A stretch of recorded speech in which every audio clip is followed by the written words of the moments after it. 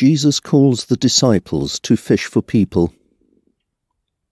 Jesus was standing on the shore of Lake Gennesaret, teaching the people as they crowded around him to hear God's message.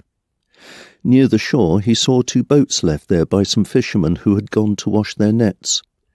Jesus got into the boat that belonged to Simon and asked him to row it out a little way from the shore. Then Jesus sat down in the boat to teach the crowd.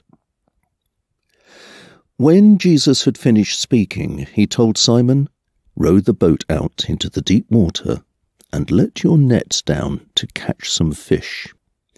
"Master," Simon answered, "we've worked hard all night long and have not caught a thing.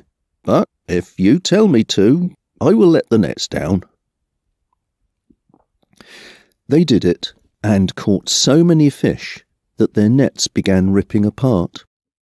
Then they signalled for their partners in the other boat to come and help them. The men came, and together they filled the 2 boats so full that they both began to sink. When Simon Peter saw this happen, he knelt down in front of Jesus and said, "Lord, don't come near me. I'm a sinner." Peter and everyone with him were completely surprised at all the fish they had caught. His partners, James and John, the sons of Zebedee, were surprised too.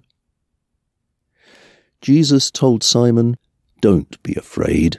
From now on, you will bring in people instead of fish." The men pulled their boats up on the shore. Then they left everything and went with Jesus.